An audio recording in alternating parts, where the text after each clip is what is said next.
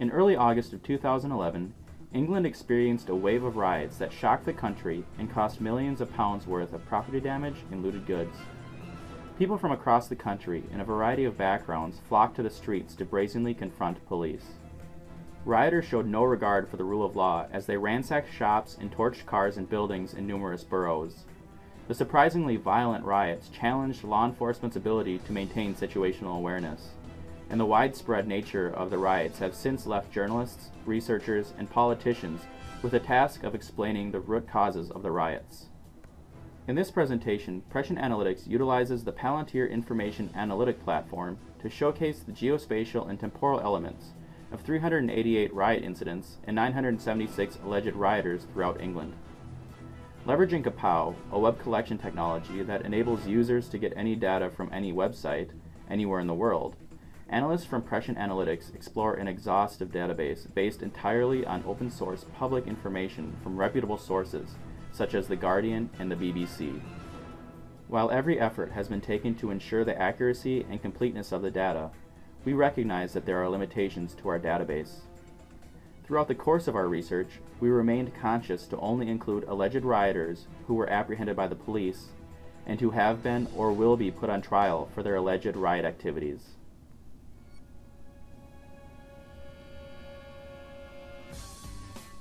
On the evening of August 4, 2011, suspected gang member Mark Duggan was shot and killed by police in a North London borough. News of Duggan's death quickly spread throughout the Tottenham community, igniting resentment toward the police. This incident proved to be the spark that led to the events seen on the graph. To analyze the events geospatially, watch as I easily drag the events from the graph to the map. Creating a temporal filter in the timeline helper to spotlight certain events, we can see how the violence metastasizes, first across the London metropolitan area, and then throughout the populated areas of Liverpool, Manchester, and Birmingham. To view the concentration of the 5-day-long riots holistically, the heat map helper enables us to see that the areas of Camberwell, Croydon, and Haringey suffered the highest amount of incidents. In Palantir, it is often the case that two helpers work in tandem with one another, allowing unique types of analysis. An example of this is the heat map and histogram helpers. The histogram gives us a top-down view of selected objects and breaks them down by properties. Note that riot incidents are classified by types, such as looting, vehicle destruction, and fire. By selecting riot incidents of specific types with the heat map activated, we can see how they are distributed. For instance, note how looting is spread throughout all of London, whereas fires are concentrated in the Tottenham area. This makes sense, as Tottenham is where Duggan was killed, making riot crimes of protest such as fires and clashes with police more prominent in that area. This is in contrast to looting, a riot crime of opportunity, which is concentrated in the shopping districts. Now that we've explored how the riots evolved and spread throughout the country, let's use Palantir's search and discovery tools to see if there are any interesting connections between Mark Duggan and riot events in different parts of the country. Conducting a search around of linked entities to view his relationships on the graph, we learn that he is the nephew of Desmond Noonan, a now deceased hitman for his family's crime firm in Manchester. Looking closer at the summary of his dossier in the selection helper, we can see that he has 3 brothers. Given that his crime firm was a family business, it makes sense to look at his brothers. A search around of events related to the brothers yields 2 results for Dominic Noonan, a career criminal and crime boss in Manchester. The events are Dominic's arrest and trial due to his participation in the Manchester riots. Playing a video of Noonan directly from the Media tab, we can see evidence of his presence at the riots. While not definitive evidence of wrongdoing, this short investigation uncovered an interesting connection between Duggan and the Manchester riots.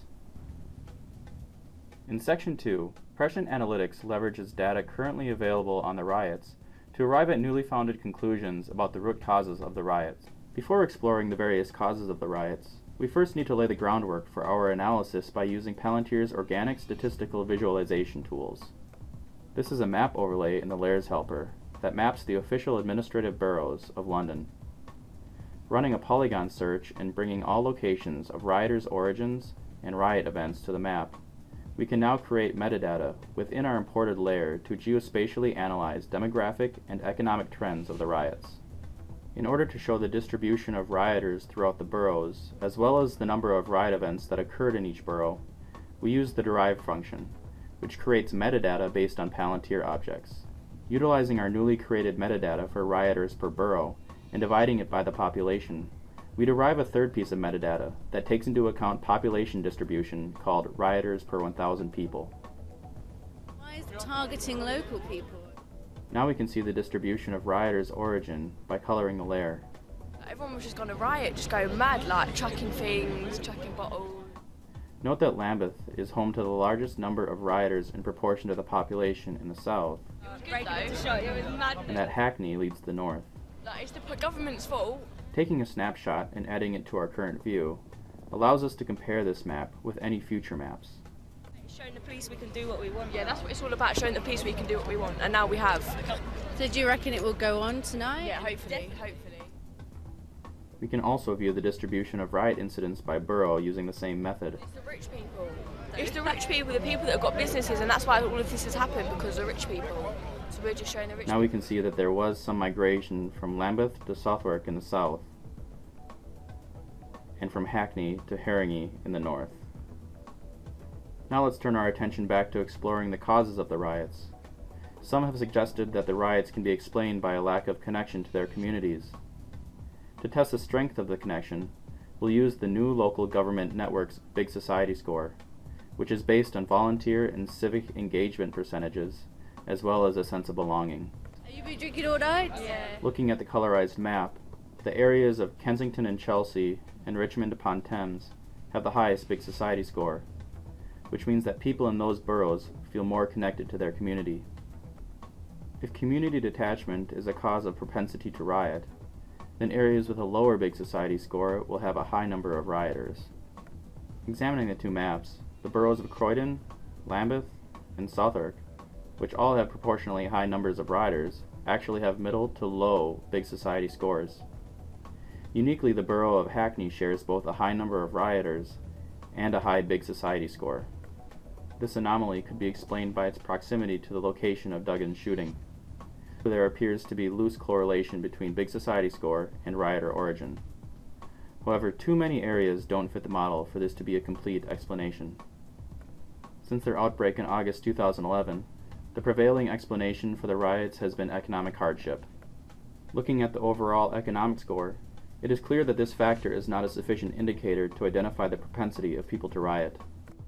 Especially regarding Croydon, these color patterns don't closely match the patterns in our riot origins map in the right-hand corner. Considering the more granular factor of employment deprivation, our analysis shows that this is a compelling indicator of why certain boroughs were home to more rioters than others. The north-south pattern from Enfield to Croydon is clear in both maps and matches almost perfectly. In the previous two sections, we have sought to use the unique analytic capabilities of Prescient Analytics and the innovative open-source collection tools of Kapow software in tandem with the Palantir Analytic platform to add to the research and discussions surrounding the UK Riots of 2011. To find out more about Palantir, visit palantir.com. To get more information on Kapow's open-source collection software, visit kapowsoftware.com. And to learn more about Prescient Analytics, please visit prescientanalytics.com.